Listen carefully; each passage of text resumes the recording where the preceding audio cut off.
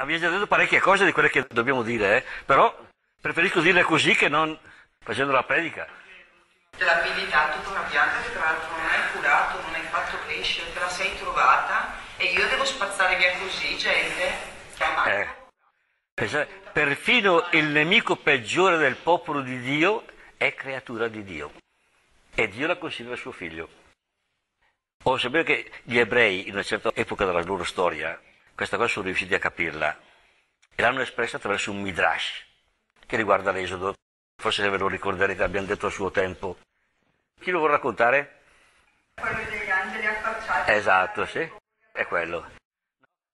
Questo midrash dice che durante l'Esodo, quando gli ebrei arrivano al mare, le onde si aprono. Stiamo al racconto epico, no? Quello che è anche più immaginabile, visivamente proiettabile. Le onde si aprono, il fondo si asciuga, che un vento forte asciuga tutto, e Mosè con gli ebrei passa. Solo che come entrano i carri del faraone, vengono sommersi nel mare. E voi ricorderete questo è il capitolo 14 dell'Esodo. Nel capitolo 15 è tutto occupato dal grande canto di gioia, di entusiasmo del popolo ebraico, di Miriam e tutto il popolo. Cavallo e cavaliere ha gettato in mare, grande, il mio Signore è potente, grande inno di gioia, una festa che non finisce più. Mentre questo avveniva, su nel cielo, affacciati al balcone, tutta la corte celeste stava guardando giù cosa succedeva e naturalmente tifava per Israele. Quando Israele esplode nel canto di gioia, anche lui fa festa, come la curva nord più o meno, ecco, o la curva sud che è insomma. Al che il Padre Eterno sente questo popolo di can, esce fuori dalla sua stanza, dal suo studio dove è impegnato a fare le sue cose. Che succede qua? Ma come Signore, ma non lo sai, ma guarda giù, guarda il tuo popolo che esplode di gioia perché lui ha passato indenne nel mare, mentre invece l'esercito del faraone è sprofondato. Alt, dice Dio. Ragazzi, Israele è solo uomo, lui può far festa, perché è passato mentre l'esercito del faraone è sprofondato. È solo un uomo, capisce niente, vede solo una spanna sul naso. Ma voi non potete far festa con lui, voi sapete che anche l'Egitto è mio figlio. Inventato dai ebrei questo episodio, dice qualcosa? Siete d'accordo? Dice qualcosa? Anche l'Egitto è mio figlio. Naturalmente questo midrash non era ancora stato inventato all'epoca di Giona. Anche l'Egitto è mio figlio. Fosse detto dagli egiziani, comodo, è vero o no? Ma è detto dagli ebrei. Perché questi midrash sono inventati dal popolo ebraico, che riflette sulla propria storia. E sono inventati per rispondere a problemi che loro stanno vivendo, quelli che lo inventano questo episodio. E dice davvero una prospettiva molto più aperta di quello che ci si immagina magari tante volte, è vero o no? Ancora oggi, se gli israeliani si ricordassero sempre che i palestinesi e tutti gli altri sono figli di Dio come loro, forse certe robe sarebbe un po' differente magari. Così lo stesso se i musulmani si ricordassero che anche gli ebrei sono figli di Dio come loro. Tra una banda e poi dall'altra. Come tante cose sarebbero diverse nella nostra storia se noi ci ricordassimo sempre che noi e gli altri siamo tutti figli di Dio, compresi gli extracomunitari per esempio. È da dirlo però, è vero? Però. Perché parla che c'erano sempre i dei nostri fratelli maggiori? Perché nella fede sono quelle che ci precedono. Il loro Dio e il nostro Dio è lo... No, non è più alti, vengono prima, sono venuti prima. Il popolo dell'alleanza non siamo noi, sono loro. Il popolo delle promesse non siamo noi, sono loro. Il popolo dei patriarchi e dei profeti non siamo noi, sono loro. Gesù Cristo stesso non è né italiano, né francese, né tedesco, né nord-sudamericano. Perché Dio ha scelto Abramo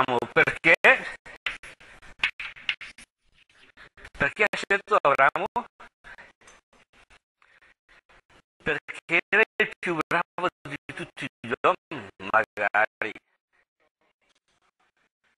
Perché sapeva fargli un sorrisetto che gli altri non sapevano fare. Un po' difficile, vero o no? Ha scelto Abramo perché lui ha cominciato una storia che Abramo non avrebbe mai potuto dire: questa storia sono stato io a volerla. Perché? perché Abramo era un fallito.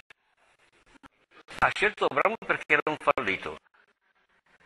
Ma chissà quanti ha scelto prima, che però non hanno risposto nel modo giusto e la storia è finita con loro.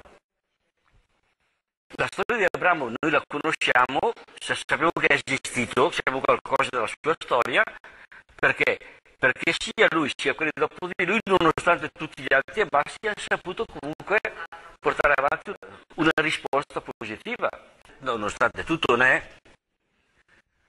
E da lì è venuto fuori una storia che è arrivata fino a Cristo e da Cristo poi è arrivata a noi. Una questione di risposte. Di risposta, perché ha scelto quello. E naturalmente gli ebrei in quanto discendenti di Abramo. Ma comunque la scelta di Abramo non è mai stata esclusiva di nessuno. Io scelgo te perché mi piaci tu, gli altri san picché.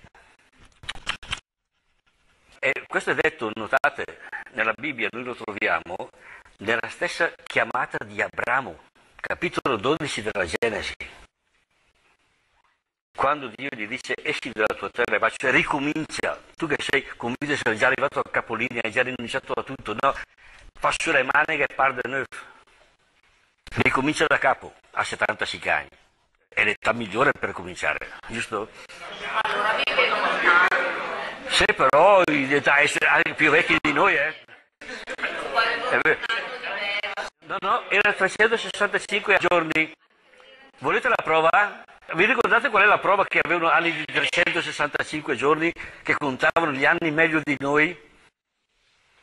Nella Bibbia, nei primi capitoli della Bibbia, c'è la prova che gli ebrei gli anni sapevano contarli giusti. C'è la prova nelle prime pagine della Bibbia. Genesi, capitolo 5. I patriarchi prediluviani, prima del diluvio. Versetto 18. Jared all'età di 162 anni generò Enoch. Dopo la nascita di Enoch, Jared visse altri 800 anni ed ebbe ancora figli e figlie. Jared visse 962 anni e poi morì. E andiamo avanti, aspetta. Sono numeri simbolici. Enoch all'età di 65 anni generò Matusalemme. Enoch visse sempre come piace a Dio, fu un riformatore religioso. Dopo la nascita di Matusalemme, Enoch visse altri 300 anni ed ebbe ancora figli e figlie. Enoch dunque visse come piace a Dio per 365 anni, è uno dei pochissimi uomini di cui si parla bene e basta. Non si dice nient'altro che in bene. Poi scomparve perché Dio lo portò via con sé, è uno dei 3 esseri umani che non muoiono. Lui? Elia, che viene portato via da un carro di fuoco, e Melchisedec, che vive in eterno, dice la Bibbia, perché di lui non si dice di chi è figlio e non si dice dove è sepolto. Modo ebraico di ragionare, che invece parla come lei, è vero o no? Quindi non è mai nato e non è mai morto. Sono le 3 persone della Bibbia di cui si dice che non sono morti. Poi c'è suo figlio Matusalemme, all'età di 187 anni, generò Lamech. Dopo la nascita di Lamech, Matusalemme visse altri 782 anni. 187 più 782, qua fa 960 rotti.